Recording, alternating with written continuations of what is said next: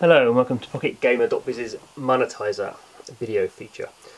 This is a feature in which we play some of the new mobile games with in-app purchases for about 5 to 10 minutes and look to see what the kind of user experience is and particularly what kind of monetization techniques are being used in the early stages of a game. So it's a bit different this week in the sense that we're going to play Asphalt 8 from Gameloft, which is actually a paid game, so it's 99 cents to download, so it's not a pure free-to-play game, which I guess we'll be looking to see how that changes, if in any way the monetization Gameloft is doing. So let's start the stopwatch. There we go, and let's fire up the game.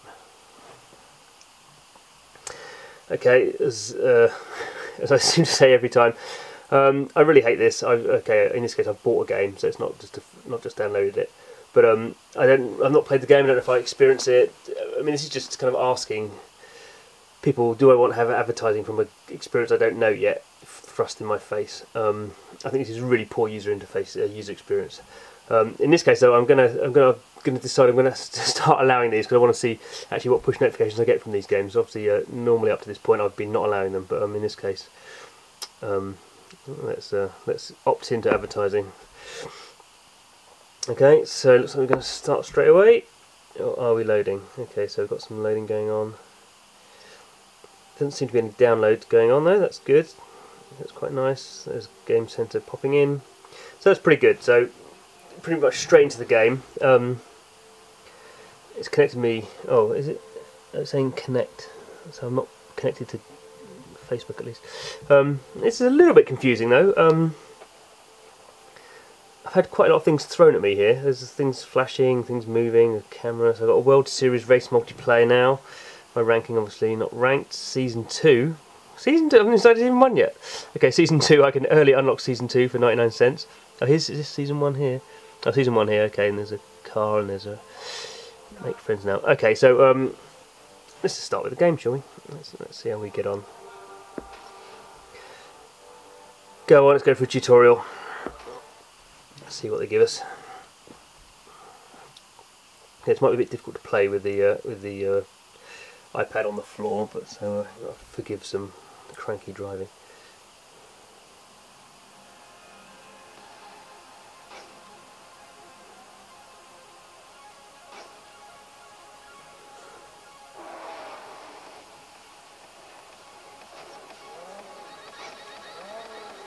So, give me some cars and some racing.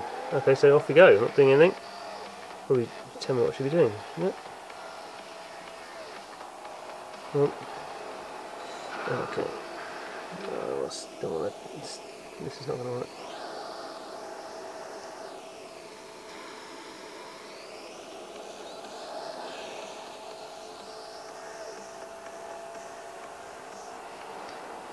Hold on, that's have to break.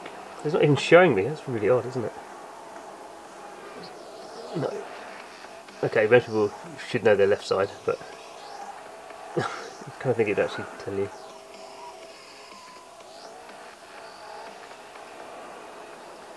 Yeah, okay, I've got that bit. Come on. I don't wait for me to do it, maybe.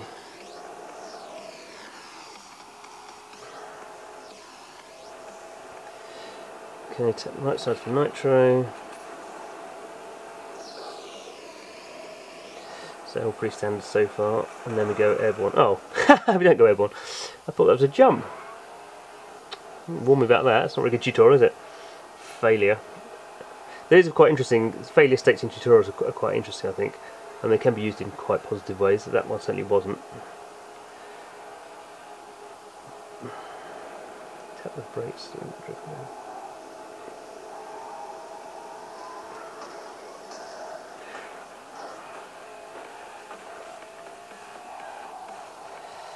Okay, so there's be some drifting going on.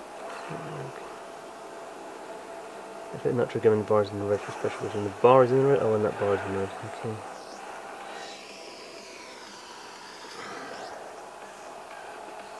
Okay, so we're getting the impression this is pretty arcadey racer.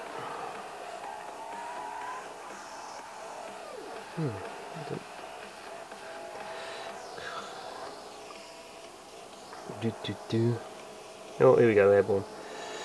Go off a ramp while drifting to perform a flat spin. Okay. Where's it? Okay.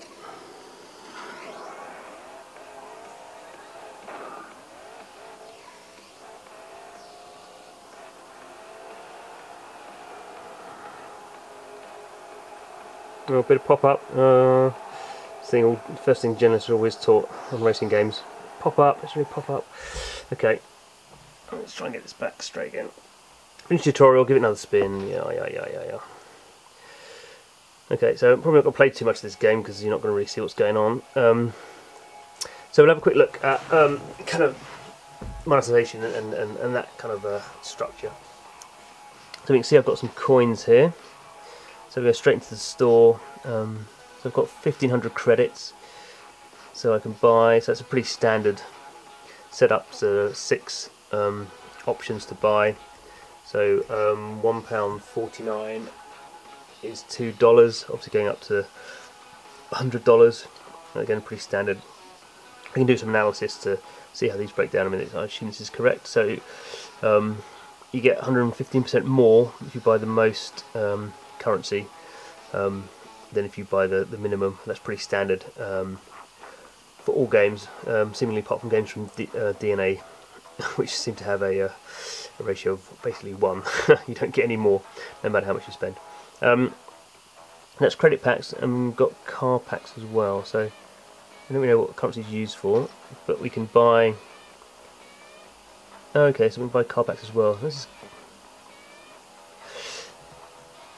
So again, 6 bands, same kind of price structure. I guess this is kind of interesting in the sense that I'm being asked to pay, well not asked, but I can pay $100 here, and I get a Supreme car back. There's no. Does it tell me what I'm getting? Okay, there we go.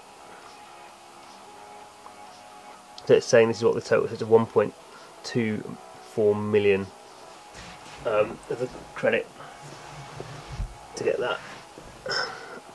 Doesn't tell me how much I'm getting off for it though. How much discount I'm getting. Maybe that's something I can look at. Okay, so that's the store. This is my pretty standard rubbish car. Okay, so this is. So we see this from. No, it's car packs. So if I want to upgrade my car. Okay, so these are the types of cars. So okay, so here's the standard kind of upgrade process. So let's upgrade the carburetor, whatever that is.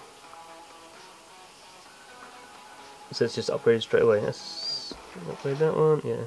Okay, so we're not seeing at this stage, at least, for games like CSR Racing or Fast and Furious 6, when you do an upgrade, you're having a wait time.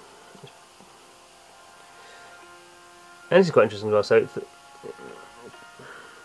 if I wanted the next upgrade, it's telling me I need 1,600 more credits, so I want a pack. So the minimum it's giving me is obviously the minimum. And at least at this stage, it's giving me the minimum pack. It's not showing me the most expensive packs, which some games, not many, but some games do. Let's come out. And that's the upgrade. Obviously, do car paint jobs, hot deals. This is going to be okay. So that's just taking back to the packs. So what's this? So yeah, so automatically gone to Game Center, look into Facebook, see my friends, and career. Obviously not up to very much at the moment. So despite being a dollar, sorry, to buy, pretty smooth kind of experience. Straight into the game. No, kind of interesting. There's no extra kind of updates you have to download. So you kind of get the game straight into the game. Be interesting to play on a little bit more and see how important this kind of friend stuff is. Whether typically Gameloft have incentivized people to connect to Facebook using currency, which kind of makes sense. Currency is basically for free, and getting people to connect obviously makes them much more engaged in the game.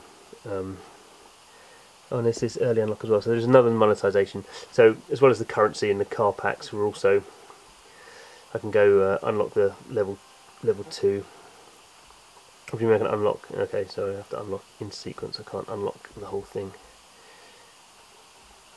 So obviously this isn't. You have to earn the stars to unlock the individual seasons. So there's 9 races within the first season. So pretty standard kind of monetization techniques, and a pretty smooth looking game from Gameloft there. I guess what will be interesting is why it's chosen for the game to be $1. I guess to a degree, if you've got multiplayer, potentially you don't want to take it to too many people too quickly, so you don't want to go free because you're going to have massive server costs. It'll drop off very quickly. So in a sense, the $1 price is not so much to raise money; it's just to limit the amount of people who are playing it to begin with. Presumably at some point you can put it live later and give people who maybe have bought it, you can give them extra currency to mitigate those circumstances. But yeah, we'll be certainly keeping an eye on Asphalt 8 on the top grossing charts.